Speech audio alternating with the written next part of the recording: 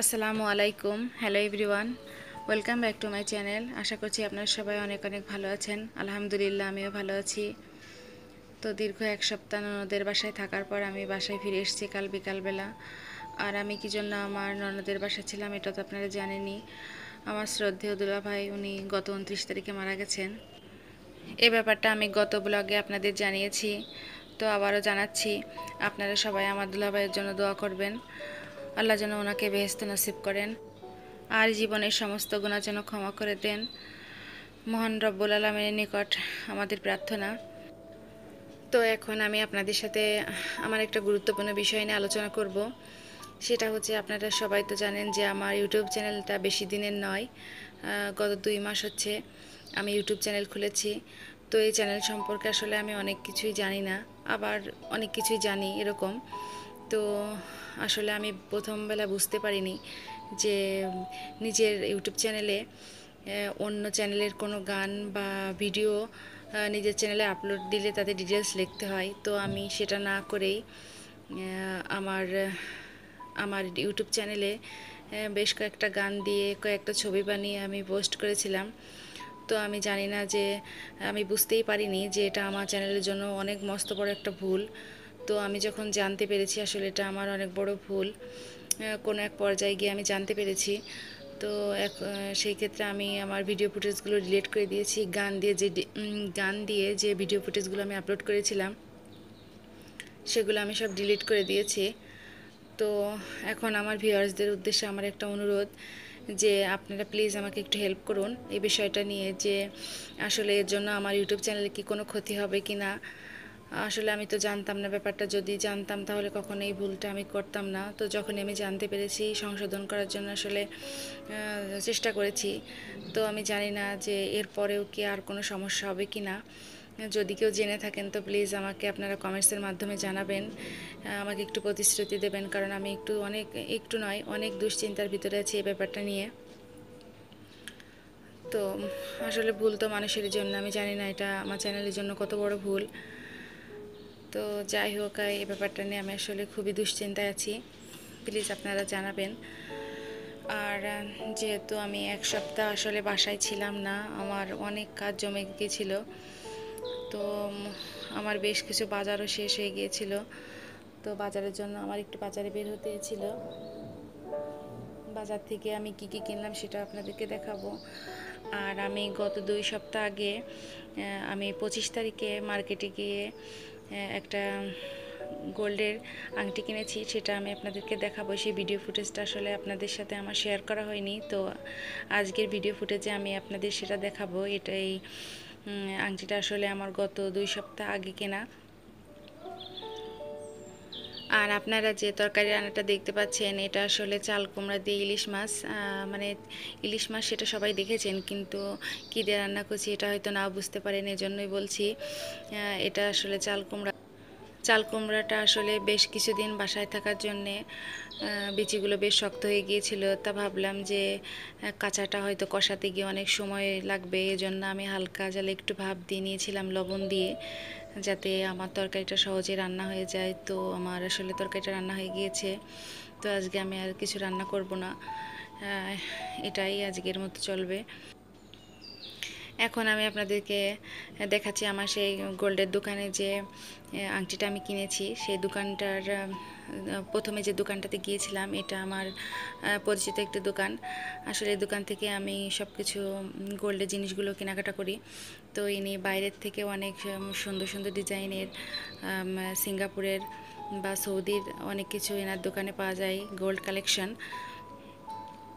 তো উনি সুন্দর একটা চেন নিয়ে এসেছিলেন, ওটা আমাকে দেখাচ্ছিলেন, তো আমার খুব ভালো লাগছিল, তা সেটা আমি আপনাদেরকে দেখাচ্ছি। আসলে আমি মূলত আংটি কেনার উদ্দেশ্যে গিয়েছি মার্কেটে, তো এই জন্য আমি সব কালেকশনগুলো অল্প অল্প করে দেখছি যে কোনটা ভালো হয়। তো এই চেনের ডিজাইনটা আমার খুব ভালো লেগেছে। তো আসলে ওয়েটটা অনেক বেশি, আর এই মুহূর্তে আমার আসলে চেন কেনার তেমন কোনো উদ্দেশ্য ছিল না। আর হাতে দেখতে পাচ্ছেন এটা ব্রেসলেট, এই ব্রেসলেটটা আমার মেয়ের খুব পছন্দ, বারবার বলছিলাম আম্মু তুমি এটা নাও। তো আসলে এটাও আমার নেওয়ার ইচ্ছা ছিল না। তো আমি যেটা কিনেছি সেটা আমি আপনাদেরকে এখন দেখাচ্ছি। আসলে ওই দোকানে যে আংটিগুলো ছিল সেগুলো আমার পছন্দ হচ্ছিল না, তো পরবর্তী আমি অন্য একটা দোকানে গিয়ে এই আংটিটা কিনেছি। তো আপনাদেরকে হাতে নিয়ে দেখাচ্ছি আংটিটা। আসলে আমার এরকম হালকা ডিজাইনের পাথর দিয়ে আংটিগুলো খুব পছন্দ। এগুলো 22 ক্যারেটের আর দুটোই বাইরের দেশের। তো আমি একটু গত বিকালবেলা যখন বাসায় আসি, বাসায় এসে আমি আবার একটু বাইরে গিয়েছিলাম আমার কিছু প্রয়োজনীয় জিনিস কেনাকাটা করার জন্যে। তো আমি একটা ইন্ডাকশন চুলা কিনেছিলাম, সেটা আপনাদেরকে দেখানো হয়নি। তো আমি আজকে সেটা আপনাদের দেখাবো, আর বাজার থেকে কি কি কিনলাম সেটাও আপনাদেরকে দেখাবো। বেশি কিছু না, সামান্য কয়েকটা জিনিস প্রয়োজনীয়। আসলে ঈদের জন্য তো আমি গ্রামের বাড়ি, আমার আম্মুদের বাড়ি চলে যাব।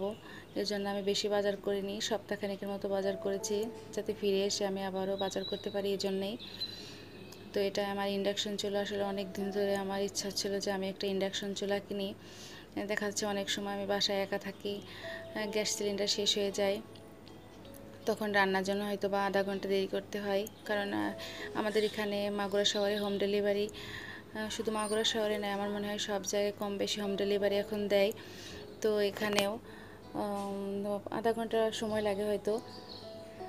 তাছাড়া ক্ষণিকের জন্য একটু দুশ্চিন্তায় পড়ে যেতে হয়। তো এর জন্য অনেক দিন ধরে ভাবছিলাম যে একটা ইন্ডাকশন চুলা নিই, যাতে গ্যাস সিলিন্ডার শেষ হওয়ার সাথে সাথে আমি ইন্ডাকশন চুলাটা ব্যবহার করতে পারি।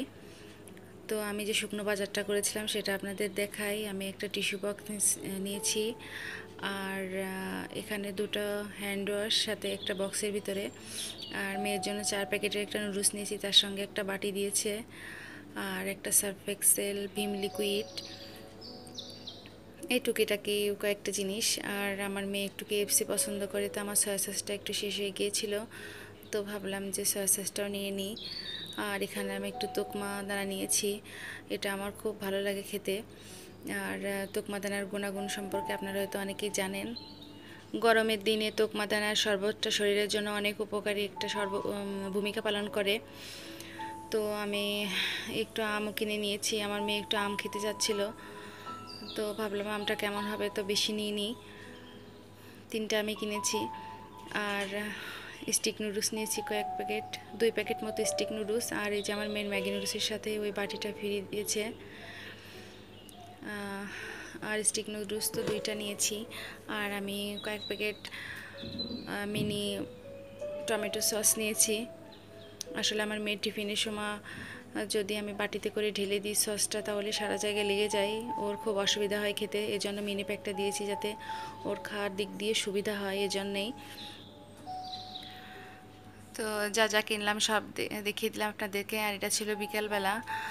আমার মেয়েকে একটু সলিড চিকেনের KFC বানিয়ে দিচ্ছিলাম। এটা হচ্ছে মুরগির বুকের যে সলিড মাংসটা থাকে, ওই মাংসটা আমি হালকা স্লাইস করে কেটে নিয়েছি। এই যে এখানে দেখতে পাচ্ছেন, আসলে দেখে আপনাদেরকে বোঝাতে পারবো না। এটা পাতলা করে, একদম পাতলা স্লাইস করে কেটে নিয়ে এখানে আমি রসুন বাটা, আদা বাটা, গোলমরিচ আর একটু দুধ দিয়ে ভিজিয়ে রেখেছিলাম, মানে ম্যারিনেট করে রেখেছিলাম প্রায় 4 ঘন্টা মতন। তারপরে এটা ভেজে নিচ্ছি। আর KFC ভাজার নিয়মটা হয়তো অনেকেই জানেন, এজন্য আর আমি দেখাচ্ছি না, জাস্ট আমি এটা বানিয়েছিলাম তাই আপনাদের সাথে শেয়ার করছি।